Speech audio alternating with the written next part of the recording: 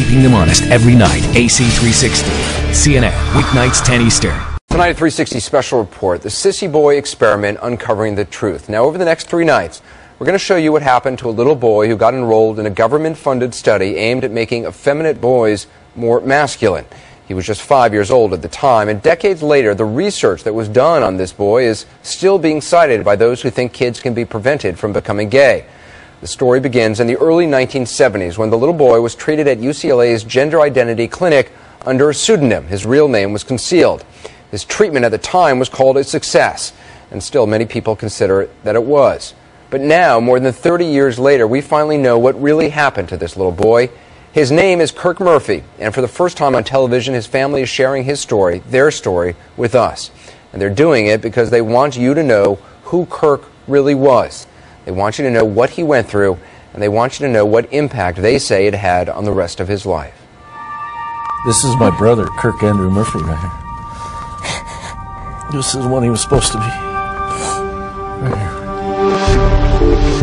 This is the last time Mark Murphy remembers his brother Kirk as a happy child. The photo was taken when Kirk was 4, a year before he was placed in experimental therapy at UCLA to treat what doctors identified as exaggerated feminine behavior. It left Kirk just totally stricken with the belief that he was broken, that he was different from everybody else. Kirk's sister Maris and brother Mark say Kirk was never the same after therapy. The only thing they did was destroy our brother. I mean, they took him away from us. He was empty, nothing there. In 1970, Kirk Murphy was a smart, outgoing 5-year-old growing up near Los Angeles. His mother, KT Murphy, however, was worried about him. Well, I was becoming a little concerned about playing with the girls' toys and stroking the hair, you know, the long hair and stuff. I was seeing effeminate mannerisms that bothered me because I wanted Kirk to grow up and have a normal life. Mrs. Murphy says she saw psychologists on a local TV program talking about behavior like Kirk's. He was naming all these things. If your son is doing 5 of these 10 things, does he prefer to play with girls' toys instead of boys' toys? The psychologist was recruiting young boys for a government-funded program at UCLA, part of which was designed to reverse perceived feminine behavior, what one doctor involved with the program later called Sissy Boy syndrome. Him being the expert, I thought, well, maybe I should go ahead and take Kirk in. In other words, nip it in the bud. For nearly a year, Kirk was treated at UCLA, mainly by a man named George Riekers. Riekers was a doctoral student at the time, but went on to become a founding member of the Family Research Council, which lobbies against gay marriage, adoption, and laws that seek to protect the rights of gays and lesbians. Riekers has also been a prominent proponent of the belief homosexuality can be prevented. To treat Kirk's so-called sissy behavior, he was repeatedly placed in a room with 2 tables. He was observed through a one-way window. He was given toys to play with and could choose between traditionally masculine ones like plastic knives and guns or feminine toys like dolls and a play crib. He could also choose clothing to wear, an army hat and military fatigues, or a girl's dress, jewelry, and a wig. Kirk's mother would be brought into the room and told to ignore him when he played with feminine toys or clothes and compliment him when he played with masculine ones. In a case study he wrote, George Riekers noted that when Kirk's mother ignored him, he would beg for attention from her, crying, even throwing tantrums. But Mrs. Murphy was told to continue to ignore him. And in this particular incident, they write that he becomes so upset, he's just beside himself, that they actually had to remove him from the room. And after they remove him from the room, they come in and tell my mom that it's working, and then they bring him back in and start all over.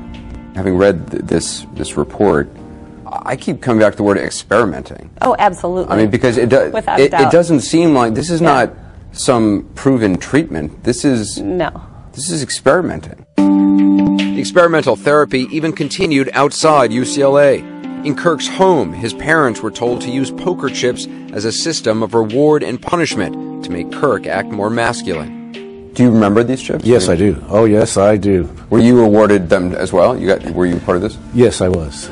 My parents added me to it just so they could reinforce to my brother that, you know, Big Brother's doing it too, so everything's okay. These are the actual chips? Yes, Those are the actual real chips. So blue chips were for masculine behavior? Yes. And the red chips were penalty Yes. for feminine behavior? Yes. So if Kirk played with one of your dolls, he would get a red chip? Yes. According to George Reeker's case study, the red chips resulted in physical punishment by spanking from the father. Do you remember the beating?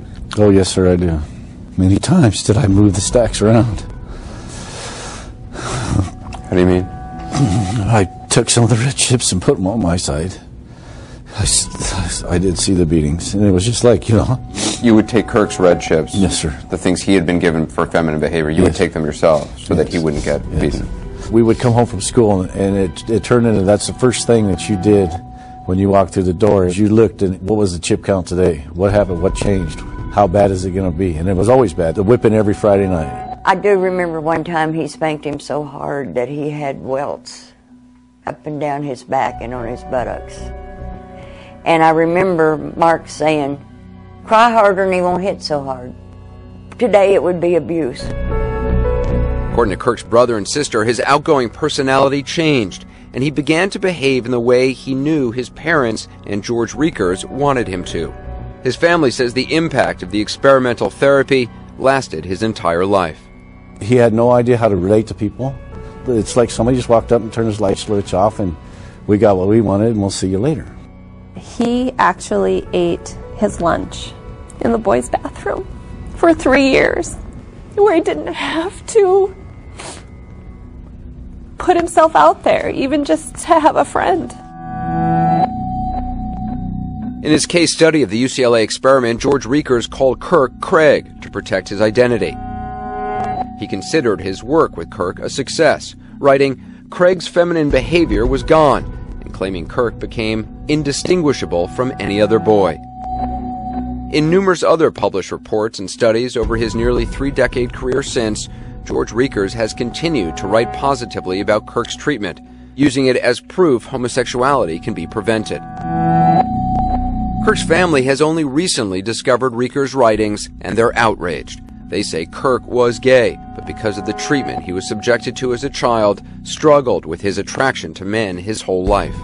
He acknowledged himself as a gay man 1985 on. He never had a committed, loving relationship because he wouldn't allow himself to. Unable or unwilling to have a committed relationship with a man, Kirk focused on his work and chose a career where being openly gay wasn't even possible. He spent 8 years in the U.S. Air Force and then held a high-profile position with an American finance company in India. Kirk, what do you think of your nephew? Keeping them honest every night. AC 360. CNN. Weeknights 10 Eastern. Kirk, what do you think of your nephew? We're on camera. Yeah. I'm just taking pictures. Kirk Murphy killed himself nearly 6 months after this video was taken in 2003. He was 38 years old and had struggled with being gay for most of his life. A struggle his family blames on experimental therapy that Kirk was subjected to as a 5-year-old child. Experimental therapy that identified him as effeminate, a so-called sissy boy, and tried to fundamentally change his behavior. Kirk's mother enrolled him in the experimental therapy at UCLA in 1970 because of concerns he was playing with girls' toys. And I trusted these people because they were supposed to be the experts. But what they really told him was that the very core of who he was broken. I think my husband and I and Kirk were manipulated by this program. I think Kirk would have been better off if I hadn't taken him. Kirk's family had no idea George Reekers has, for the last 3 decades, used Kirk as an example of a child whose effeminate behavior was successfully altered. In numerous publications, Reekers has written about Kirk, calling him Craig to hide his identity. I blame them for the way his life turned out. If one person causes another person's death, I don't care if it's 20 or 50 years, it's the same as murder in my eyes. course, the actual reason someone commits suicide is difficult, if not impossible, to know. Kirk's family's allegations that George Reeker's therapy caused Kirk to take his own life are just that, allegations. I'm Richard with CNN. I'd like to talk to you about your therapy that you did with Craig. George Reekers didn't respond to CNN's repeated request for an interview, so our producers tracked him down in Florida to ask him about the Murphy family's allegations. Would you just talk to us for a second about your therapy with the patient named Craig? It's published. We've interviewed Craig's family recently. They say that the therapy you did with him as a child led directly to his suicide as an adult. What do you say about that? I didn't know that. That's too bad. You're not aware of his suicide? No. What do you say to the family if they say that the therapy that you did with him as a child led to his suicide as an adult? Oh. Well, I think scientifically that would be inaccurate to assume that it was the therapy. But I do grieve for the parents now that you've told me that news. I think that's very sad. Reekers pointed out that his work with Kirk took place decades before his suicide. That's a long time ago. You have a hypothesis that a positive treatment back in the 1970s had something to do with something happening decades later. That hypothesis would need a lot of scientific investigation to see if it's valid. Two independent psychologists of me had evaluated him and said he was better adjusted after treatment, so it wasn't my opinion. One of those psychologists has since died. The other, Larry Ferguson, told us he did evaluate Kirk Murphy as a teenager. He told us the family was well adjusted and he didn't see any red flags when evaluating Kirk. But a psychiatrist who followed up with Kirk when he was 18, Dr. Richard Green, wrote that Kirk told him he'd tried to kill himself the year before because he didn't, quote, want to grow up to be gay. Reekers insists the therapy was intended to help Kirk and his parents. I only meant to help. And the rationale was positive, to help children, help the parents who come to us in their distress, asking questions, what can we do to help our child be better adjusted? George Reekers has had a nearly 3-decade career as a champion of the anti-gay movement. In addition to being a founding member of the Family Research Council, he was also a board member of the National Association for Research and Therapy of Homosexuality, or NARTH, an organization whose members attempt to treat those who struggle with what they call unwanted homosexuality. Just last year, however, in a surprising twist, George Reekers' days as a prominent anti-gay activist abruptly ended. Reekers was caught with a young male escort he'd hired to accompany him on a trip to Europe. This photograph was taken of them in the airport in Miami. Reekers says he's not gay and denies any sexual contact with the escort. He says he hired him to help him carry his luggage. The escort says he gave Reekers sexual massages while in Europe. Reekers resigned from NARTH after the scandal, and the Family Research Council said in a statement they haven't had contact with him in over a decade. Reekers' reputation among those who oppose homosexuality may be tarnished, but his research is still being cited. In this book, he co-authored Handbook of Therapy for Unwanted Homosexual Attractions. He continues to cite his work with Kirk, whom he calls Craig, as a success. He writes that the case was, quote, the first experimentally demonstrated reversal of a cross-gender identity with psychological treatment. The book was published in 2009, 6 years after Kirk Murphy took his own life. The research has a postscript to it that needs to be added. And that is to acknowledge that Kirk Andrew Murphy was Craig, and he was gay, and he committed suicide. What do you want people to remember about Kirk, to know about Kirk? That this was a little boy who deserved protection, respect, and unconditional love. And I don't want him to be remembered as a science experiment. He was a person.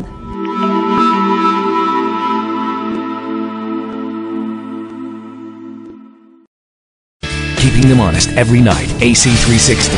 CNN. Weeknights 10 Eastern. For the last 2 nights, we've been airing an investigation called the Sissy Boy Experiment, Uncovering the Truth. It now moves to the present, tonight in part 3. Over the last 2 nights, We've shown you what happened more than 3 decades ago to a little boy named Kirk Andrew Murphy, who got enrolled in a government-funded study aimed at making effeminate boys more masculine. He was just 5 years old. It was the early 1970s, and his treatment was called a success by the man who ran the study. But Kirk's siblings told us their brother was deeply damaged by the experimental treatment he received and struggled with being gay all his life. When he was 38 years old, Kirk Murphy hung himself. The research that was done on Kirk lives on, however. It's still being cited by those who think they can prevent kids from becoming gay. And some kids, like Kirk, whose parents don't want them to be gay, are being sent to something called reparative therapy. Ryan Kendall is a man who was sent to reparative therapy when he was a teenager. Here's Randy Kays with part 3 of our investigation. Growing up, Ryan Kendall had a secret he'd shared in the pages of his diary.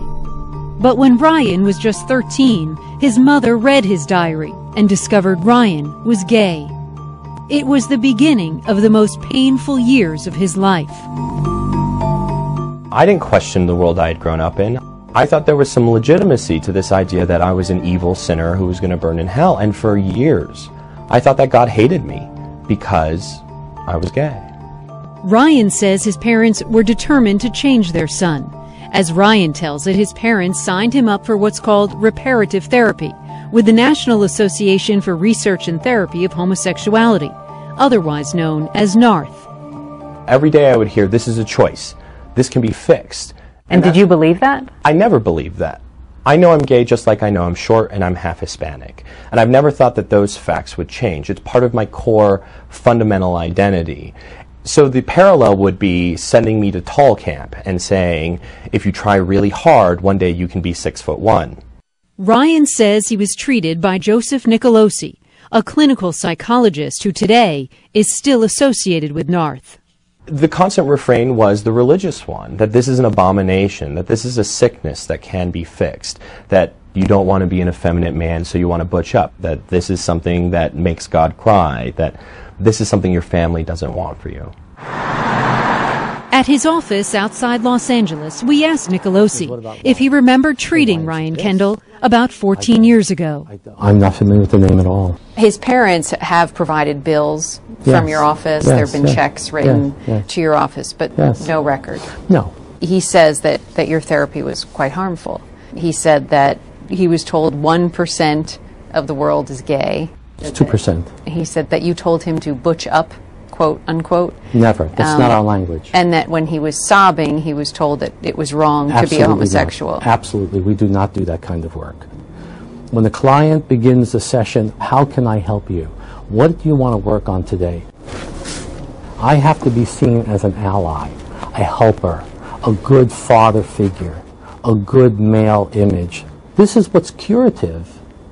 I have to be the man who accepts you for who you are. When somebody says people like yourself, others are trying to get the gay out of people. That's a terrible way of phrasing it. I would rather say we are trying to bring out the heterosexuality in you. It's still a struggle. At 14, Ryan says he had no interest in changing or continuing therapy with Nicolosi. Did Nicolosi understand that you were there against your will?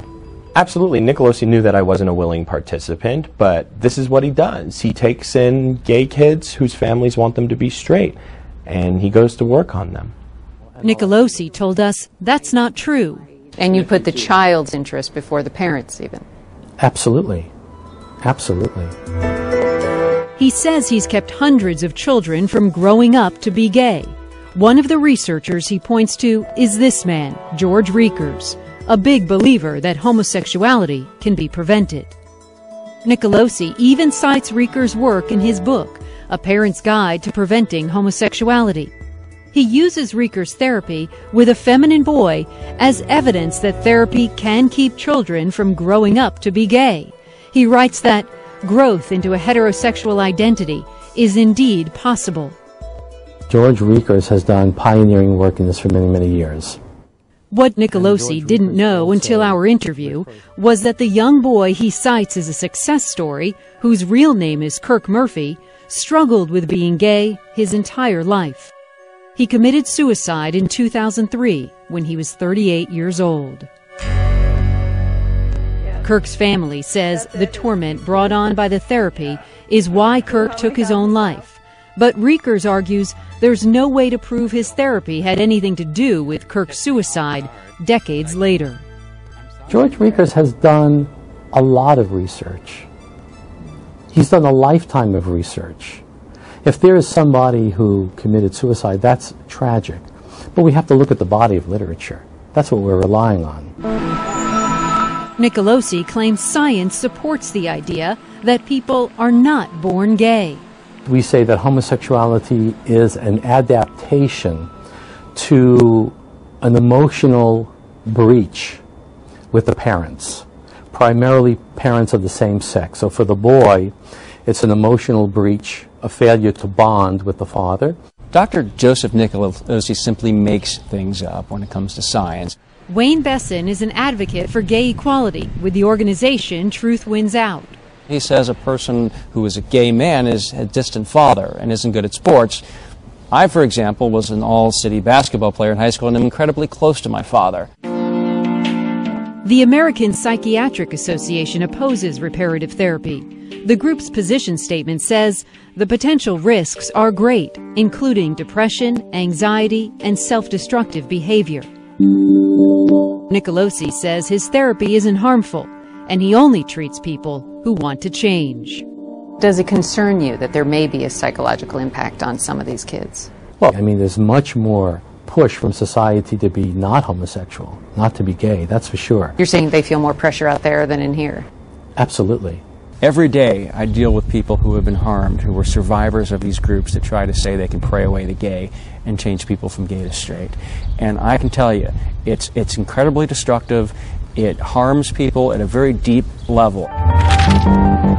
Ryan is now back in school. He says the only way he was able to escape therapy with Nicolosi was by surrendering himself to the Department of Human Services in Colorado Springs and legally separating from his family.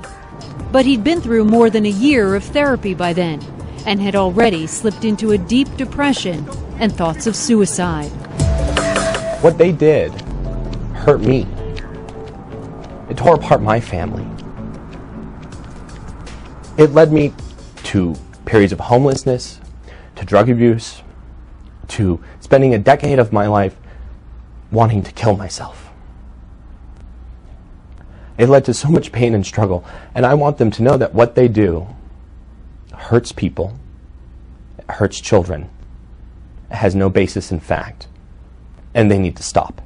This is unfair to have these accusations put to me like this. I'm not familiar with the case. All I can do is speak in generalities, and we would never do that to any client. What happened to me is not something that goes away. I don't get that decade of my life back. I don't get those opportunities back. And I don't get my family back. And I will live with the damage that these individuals did for the rest of my life. Now 28, Ryan has plans to become a lawyer one day, to advocate for children because, he says, no one was there to stand up for him. Randy Kay, CNN, Los Angeles.